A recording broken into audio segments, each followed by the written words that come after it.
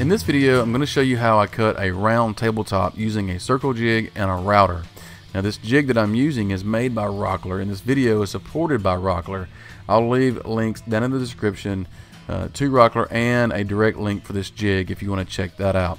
So I just want to say thanks to Rockler for supporting what I do. Now this jig is a really simple jig to use. I'll get into the setup here in just a little bit later on in this video, so be sure and stick around for that. Now I'll give you a little bit of information on how I went about cutting this. First of all, I didn't have a router bit that was long enough to cut through the entire 1.5 inches of this dimensional lumber. So I took several passes and went the full depth of the router bit that I'm actually using, but I didn't actually get to cut all the way through like I said. It's probably worth noting here that I am going in a clockwise motion here with this router, and anytime you're holding a router and freehanding or with a jig like this, you want to go counterclockwise, so left to right when you're holding a router, right to left in a router table. Now I just used a jigsaw to finish up the cut that got me all the way through this 1.5 inch dimensional lumber. That was pretty self-explanatory. Once I finished off the cut, the rest of this waste would just fall off. Now that left me with a little bit of material that I had to clean up around the edges, and I just used another straight bit, but one that had a guide bearing, and that guide bearing would ride along the previous cut that I made with the other router bit and cleaned it up pretty nicely. Okay, so now that you've seen me use this jig to actually cut this tabletop out, I want to talk about the setup here. This is the jig, and as you can see, there are some pre-drilled holes. Now I'm using an older Skill brand router. My holes for this router weren't there. I had to drill my own, but they look just like the factory holes, so it's kind of cool.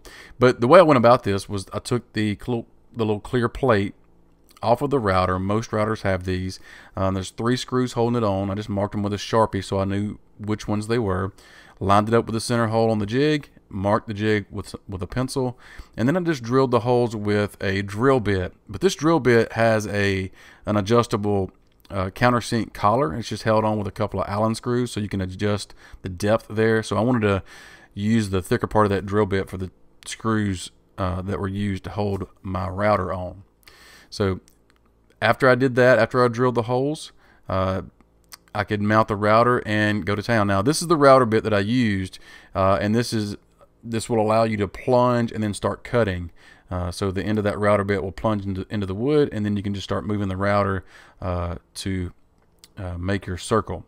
Now when I got done, because my router bit was not long enough, I had to finish it off with this.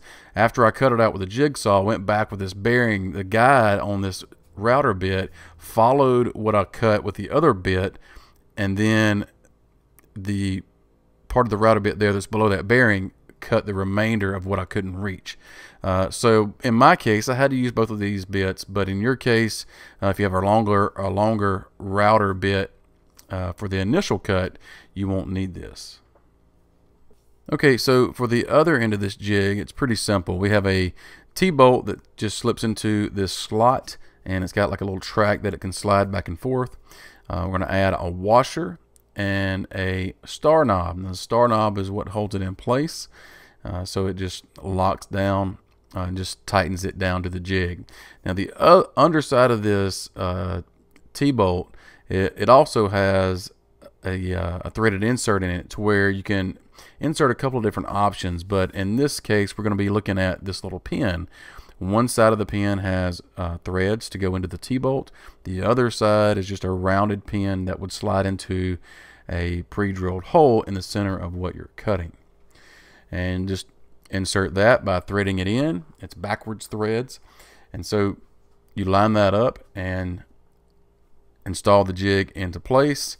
And at this point you can determine at what length of cut you want, and so this has a pretty good range of motion here, so we can go all the way back and cut really small tight circles, or we can extend it on out and cut larger circles like this table that I cut. And so what I do is when I tighten this down, I made a little mark with a pencil around the washer, so in case it comes loose I know where to tighten it back down to.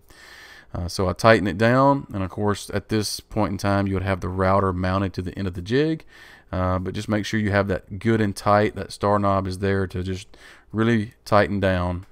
It will still spin in that hole because of that pin. And so it's really, really simple, really cool little jig. I'm very happy with it. But of course, you could always make this jig on your own. But if you're in the market to purchase one, check out the links in the description. There's a direct link to this jig, and you can also check out Rockler for other products. They have a lot of woodworking products. So thanks for watching, guys. Subscribe if you're not subscribed, and we'll see you next time.